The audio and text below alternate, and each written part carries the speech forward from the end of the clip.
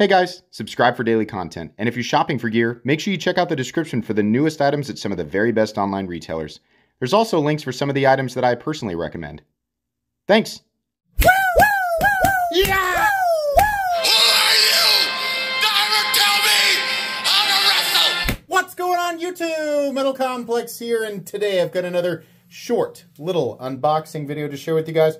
I read an article that said if you don't get the attention of your viewers within the first 2 seconds, the vast majority of them stop watching your video. So, did it work?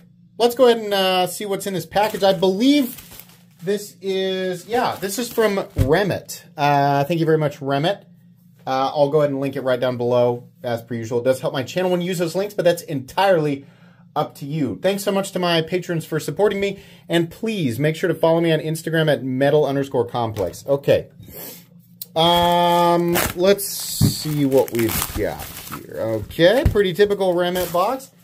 Remette's been doing, I gotta be honest with you, I still don't know if I'm pronouncing it correctly, but I think they've been doing a good job, and they haven't corrected me. So, but the knives that they've been releasing here have been pretty cool. It's really hard for me to tell. Every time I guess and say, oh, it's a heavy pouch, then it's not. Oh, yeah. What the heck is this one called? They did, okay, so right off the bat, this is, wait, what color is the titanium behind it? Okay, it's black. I think the contrast, the contrast is making the titanium behind it look brown. But I don't believe that that is actually the case. Is it? Is the titanium brown? What is happening here? Okay, maybe it is. Let's go ahead and get the blade out. Oh, nope. Oh, yeah, you can. Okay, kind of giving me, is it the Bravo? The SOCOM Bravo, right? I mean, it's still a different blade shape, but it kind of, the way that they've done this and this ledge right here, very Optimus Prime. Oh, it's a, oh, okay. Whole bunch of different companies suddenly coming out with pivot locks. But that is cool and unexpected. Remette, I had no idea. They didn't even mention it. They just said, hey, you want to look at this? Okay. So, the name of this knife will be linked down in the description. This is just an unboxing. And first impressions, I don't have any information other than they said, hey, do you want to look at it? So, first impressions here, something that really stands out to me besides the almost brown titanium, which is a little bit odd. The polished titanium accents are pretty cool. This appears to be a separate piece that is held on by the pivot. Now, I don't know if these cover plates, these shield plates, are necessary to house the internals for this system. I do not know how this differs from the other two that I've handled here recently. I really am wanting to disengage this with my finger, but I can't. It has to be disengaged with the button, which is pretty cool, actually. Now, can it be deployed like this? Yes, it absolutely can. This is very fidgety. Look at this. Here. It's pretty fun. If you're wondering, am I having a good time? Yes, I am. But yeah, I do like these colorful accents. I would very much hope that we have other color options. I like the gold. I'm not sure how I feel about... It's like the darkest tone of brown before it becomes black on the spectrum, or maybe just dark gray. It's in between, like, very nitrogen-rich soil and the outside of an ancient, like, aircraft carrier. I don't know how else to explain it. But is that a slot for tritium? Almost certainly. Almost certainly. Let's compare it to my flashlight that has the different colors there. Yeah, I think you probably could put a little bit of tritium in there if you wanted to. Or maybe a couple. It's thick enough to glue it in and have one on each side. I don't know. Was that intentional?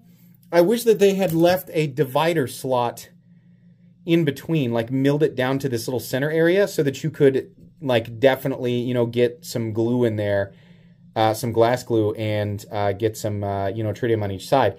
But that's cool if that was their intention. Maybe it wasn't. It just appears to be the exact same size. Solidity of the lock feels absolute. Yep, that's good enough for me. This is cool. Now, choke up. If you squeeze it, does it disengage? That's what she said. Does that work? Yeah, it does. So listen, you guys got to be careful with this. This has a shallow, this is all the surface contact that's keeping the blade in place, which is fine. But if you're going to choke up on this, which they clearly intend for you to do because of this area right here, the natural position of your index finger is exactly on that blade. So if you're doing this and you squeeze it, it's going to disengage. So this is why some of these newer designs have that secondary safety, right? A lot of people are, oh, I don't like this. But these pivot button locks are cool, and we're clearly coming into a new age of the knife world where this is going to be a thing, right? So to Remette and every other company that's doing it, boy, that detent is heavy. You can get the reverse flick, but it's not the most optimal position. It's really, I say detent. What it takes to, well, it is. Is it a traditional detent ball? Hold on, let's take a look at the inside. Sorry. Holy moly! Sorry, I had it set on power of the sun. Yeah, there's a little detent ball. Okay, so they just have a really strong detent, which is fine, and it works well for the system here. This should have been carved out a little bit more. I understand we got a little bit of a designy frame here going on, so they're trying to make it look cool. I'm nitpicking this. It's not bad. I'm just pointing out what to expect if you pick this up, right? If you're going to use this, you really need to keep your hands behind that pivot. You really do, because this is all it's going to take, right? You got to keep your hands back. And if you got your hands up here, you really have to be cognizant of where this part of your finger is. If you do that, the lock is plenty solid, right?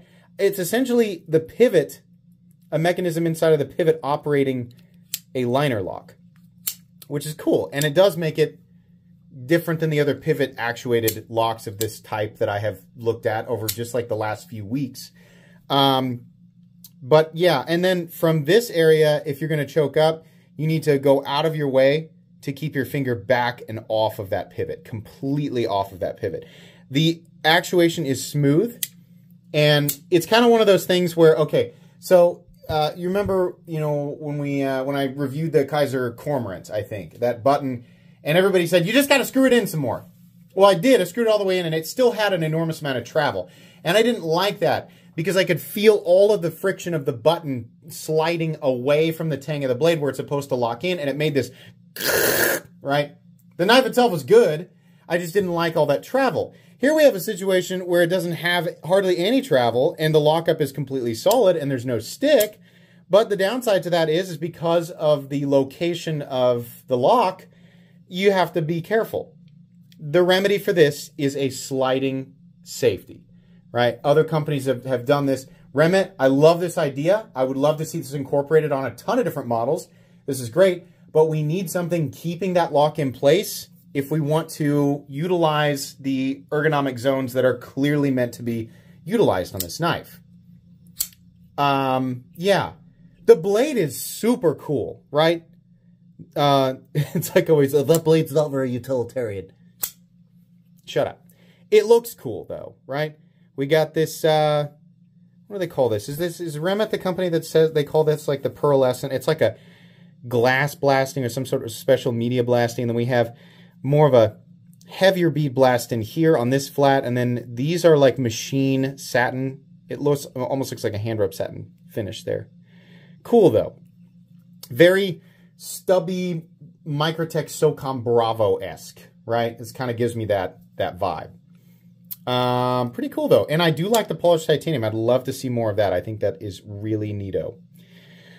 Okay. I'm going to need to carry this and use it and find out exactly how iffy that spot is.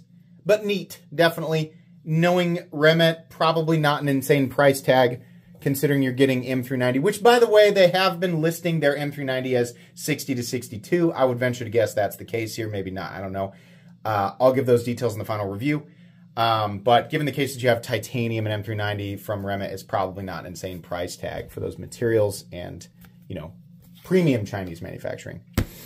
That's going to be pretty much it today, guys. Please make sure to follow me on Instagram at metal_complex. If you enjoyed this video, leave a like. If you'd like to check out my other content, I do, of course, have Lots of videos of knives that are either expensive or inexpensive that I do or don't like, so check those out. If you enjoy all my content, go ahead and click on that Metal Complex logo right there and subscribe because there's definitely more coming. Thanks again for watching, everybody, and have a great day.